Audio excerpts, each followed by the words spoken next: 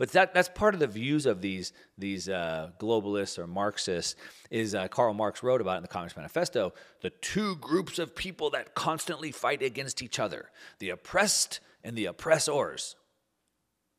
Really? Like, we all struggle in life. Sure, we struggle to survive. We struggle against the earth. We struggle against lots of things, but we don't have to struggle against each other. There's two modes of building wealth. One is cooperation, where we work together. That's capitalism. Hey, you killed an animal, I got a fire. How about we share the fire and the animal and we eat together? That's cooperation. Hey, if you help me, I'll help you. We'll both be better off for it. That's cooperation.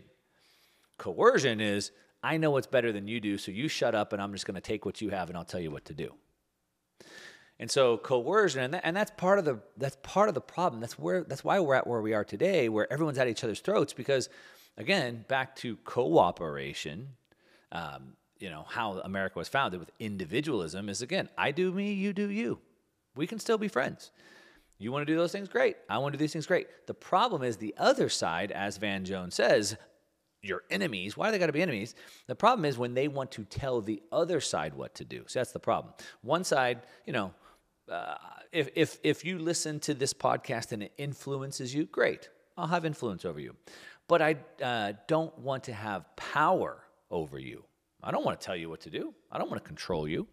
But unfortunately, one side does. And that's where the butting head goes. Because again, you do you, I'll do me. But they aren't like that. They're like, no. You do what I say. And that's where we come to a head. And so he says we can't let our enemies control the government. But what we really need is the bottom up. And so the bottom up is what influences the government. That's what he wants. Now, we have the top down again. Those are the politicians. And what we've seen, and it's easy to see, we've seen these extremist politicians coming into play, into power, right? And they have these crazy policies. Even the own Democratic Party says that these this far left wing are too far out of touch. Even Van Jones himself was on TV recently saying that they just completely lost touch. They're using words that nobody would use. Like he said, they're so out of, even Van Jones himself, and he said they're using words like made up words like Latinx. He's like, I've never met a Latinx person in my life. I don't even know what that is. Like, right? And so they're out of touch, but also probably on the other side, on the right as well. Probably on the far right extreme, they're out of touch as well. The point is that there's these extreme people on both sides, these politicians, these extremists, to push these top-down policies. And then the bottom up is then the agitators, right? So then this is where you get the protesters coming in, piles of bricks showing up all over downtown so Antifa could smash buildings, all types of school activism and gun activism and on and on and on. And all this chaos starts to create distrust in the government. It starts to make people feel very uncomfortable. And that's the whole point. They want you to feel uncomfortable. And going back to, again, Karl Marx in the Communist Manifesto, and if you read his books, what he wants is he wants people to always be uncomfortable, so they'll always be in a state or in a mindset of revolution. Same with Saul Alinsky.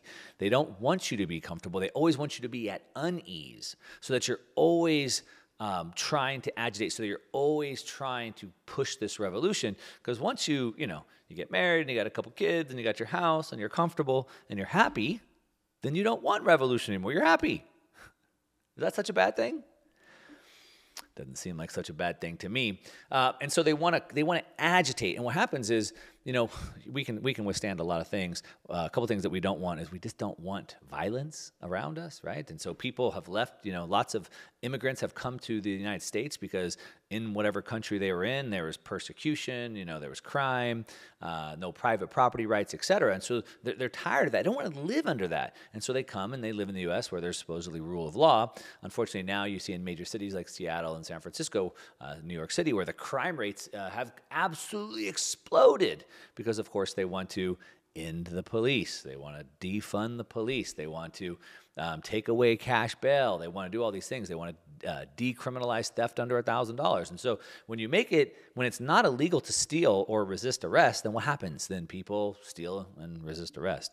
And so all of a sudden, these cities start having this high rates of crime. Now, why is that happening? Well, because, again, the bottom up. They need the agitation. They need you to feel uncomfortable so that then you'll push the top down, right? So then you'll drive the politicians.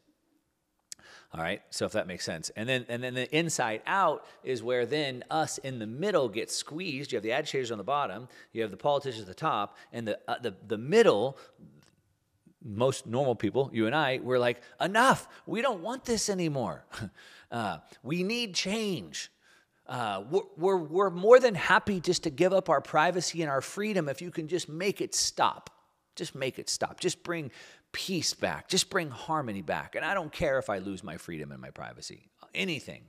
Of course, that's what happens. That's what happened in Hitler's Germany, right? After World War II, or after World War I. Things had gotten so bad there, and then they brought in the agitators. Hitler had his brown shirts, right? And they started causing all these problems, and the people were ready for anything. And so they went into that. Czechoslovakia in 1948, same thing. They had Soviet backing, came in, ran a coup d'etat, took over the country, but they caused so much agitation that the people were just ready. Whatever, fine, give us communism. Take away all our free will and rights. It's okay as long as we just can have peace back. And so that's this agitation that happens. And of course, it's celebrated. Here, Obama, when this was all happening after George Floyd, died, and then we had all the protests going all over the world, he said, quote, "I've been hearing a little bit of chatter on the internet about voting versus protest." This is Obama speaking. "Politics and participation versus disobedience and direct action," Obama said.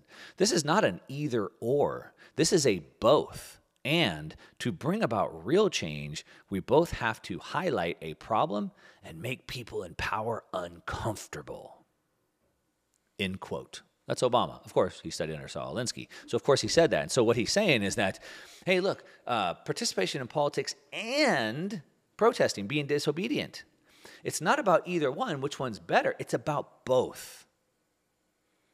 We have to make people uncomfortable. End quote. That's from Obama. And so this is the goal. Now, again, this sounds bad, but don't worry. There's massive hope and prosperity because I can show you how we can take the same three-part approach and use it to get what we want, which, what do we want? I want me to get what I want, and I want you to get what you want. There's no such thing as utopia because your version of utopia is a mighty version of utopia. So we all have our own.